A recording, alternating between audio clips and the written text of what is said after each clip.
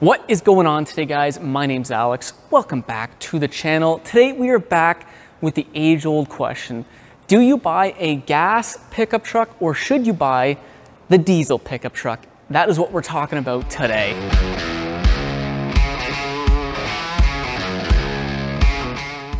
Today we are lucky enough to have a Ram 2500 with the 6.4 Hemi, which is actually my own truck, 2022 Ram 2500 Power Wagon. And on my left here, we have a 2023 Ram 2500 with the infamous 6.7 Cummins turbo diesel engine. And I figured I'd give you guys my opinions about if a gas or diesel engine is your best option. So now that the price of diesel has kind of fallen back to earth here for the last couple months, I figured this would probably intrigue more people to look at potentially having the diesel option if they're looking at buying a new pickup truck or a used pickup truck, because they are no longer going to be having to pay an arm and a leg to fill up their diesel pickup truck, and hopefully it stays that way. So I am a diesel mechanic by trade, and I thought I would share my opinions on the modern diesel engine. And I use the term modern diesel engine because gone are the days of the old school, bulletproof, reliable diesel engines. They don't exist anymore. As of, let's say, 2012, when the government mandated SCR systems on these things, the emission systems are making these modern diesel engines somewhat unreliable, and I think there is a discussion to be had if you guys are looking at buying one, because it is important. So let's start with the very obvious. So with a diesel engine, you're gonna be paying anywhere from $10,000 to $14,000 extra than what you would with a normal base gas model engine. And with that added cost comes a better performing engine. The diesel engine, and this goes for any manufacturer, Chevy, Ford, Ram, you are going to get a better performing engine, and with that performance comes better towing experience. And what I think gets kind of caught up in the numbers is how well a diesel engine tows, because we've seen in the past couple of years that an HD gas engine can tow quite a bit. So this is a 6.4 Hemi, like I mentioned, and a properly equipped 6.4 Hemi truck can tow north of 17,000 pounds on paper. Now, obviously this truck can also tow 17,000 pounds. In fact, a Cummins can tow about 20,000 pounds in a Ram 2500. But I think what gets lost is the fact that yes, both trucks can tow 17,000 pounds, but this Cummins will tow it significantly easier. And you know, that goes down to even like 12,000 pounds.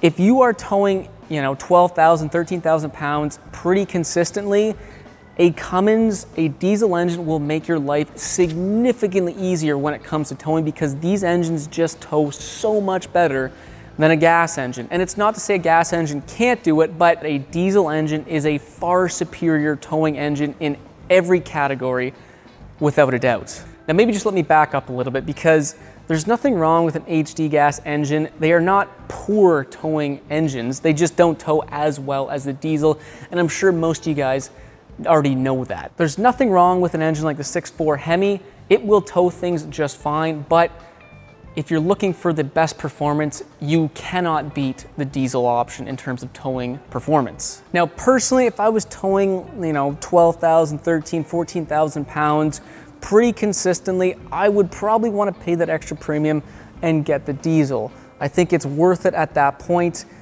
However, if you're someone that, let's say, owns, I don't know, a 15,000 pound, pretty large fifth wheel camper, and you tow it 5 times a year, 6 times a year, there is absolutely nothing wrong with going with the gas engine. It will tow that thing just fine. It just won't tow it as well as the diesel. You're not gonna get as good fuel mileage. You're gonna be revving a lot more. The truck is gonna struggle a lot more, but it will do it. When it comes to price versus performance, you are paying for extra towing performance, and you will get it with the diesel. The golden question is that extra price worth it to you guys to have that extra towing?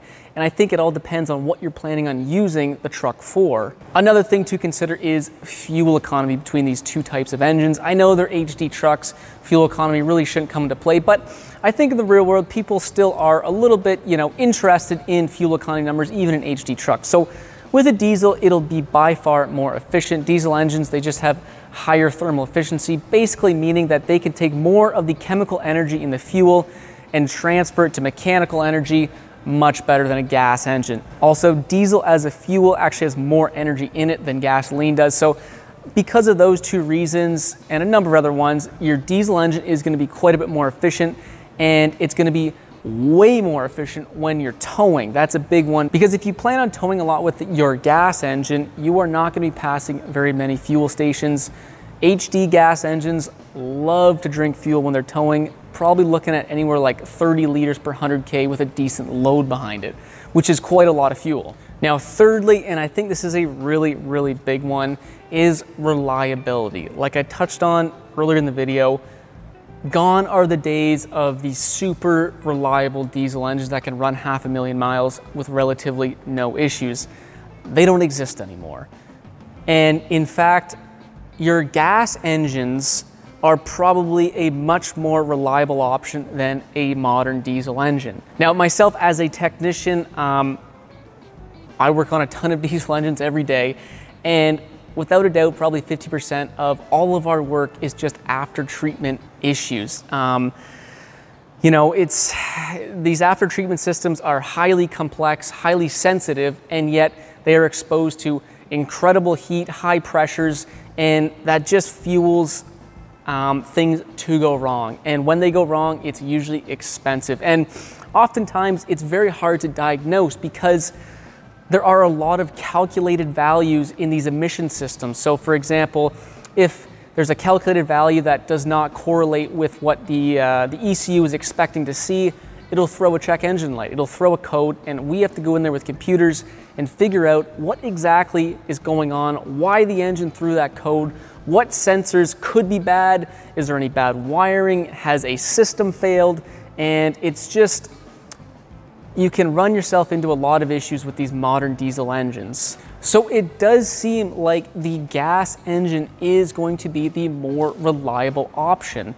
And it does seem kind of odd to say that. I don't think in terms of longevity, I still feel like the diesel is going to outlast a gas engine in general. But in terms of like pure reliability, going down the road, having faith that your engine is not going to derate you, I feel like the reliability is much more with the gas engine these days. And the diesel option can derate. So what do I mean by derate? So with the emission systems, if there's a check engine light thrown for an emission code or even an actual engine code, there can be a 10% derate, a 25% derate, a 50% derate, as well as even speed derates that will derate the truck to only like 10 kilometers an hour. And there's no other way to get around it other than plugging into it with a computer and either clearing the codes or figuring out what is going on. And so that is kind of the dilemma when it comes to diesel engines, because these derate codes can happen at any time, anywhere, any place. And we get a lot of trucks just towed in because there's check engine lights and they can't go faster than 10 kilometers an hour.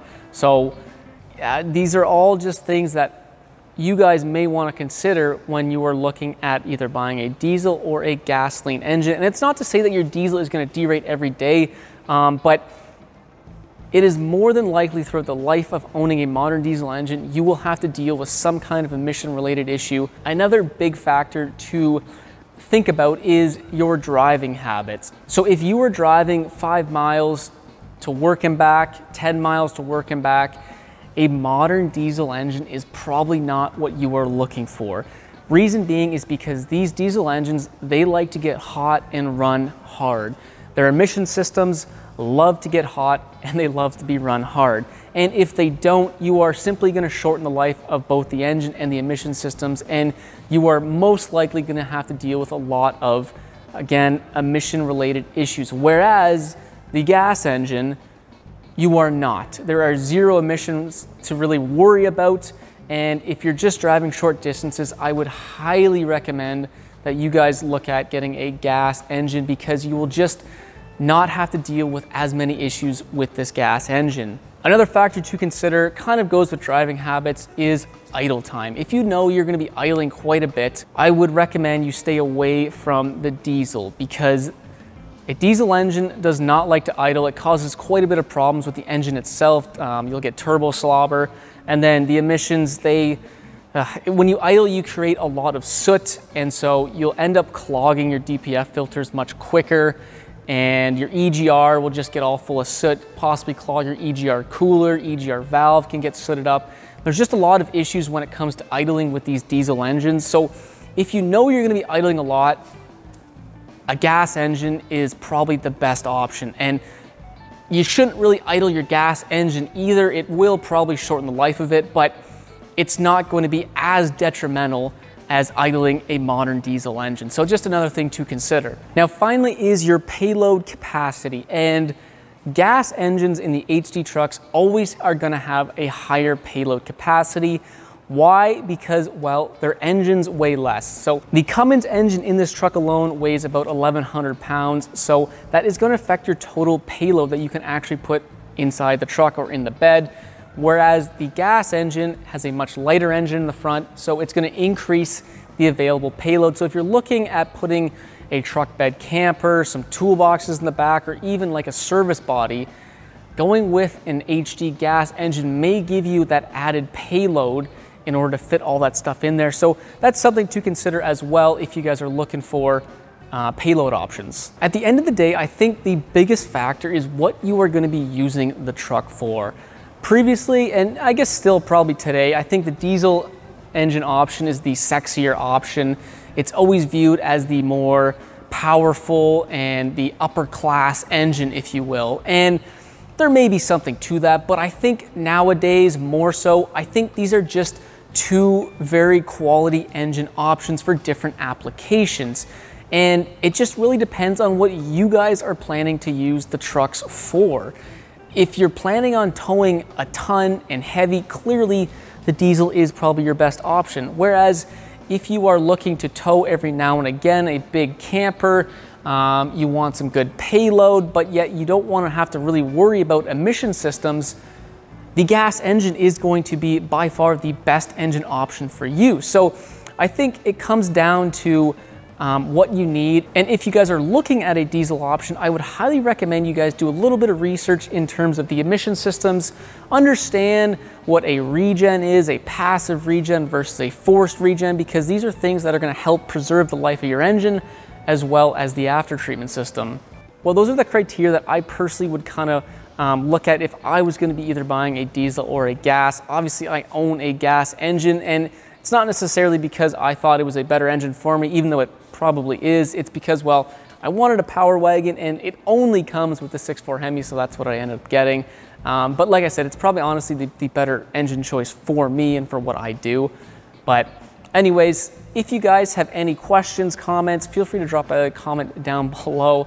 I'll answer them as best as I can. If you did like the video, don't forget to leave that thumbs up. And if you like cool stuff like this, don't forget to subscribe, because we'd love to have you on board. Anyways, enough of me. I'm going home, and we'll see you in the next freaking video.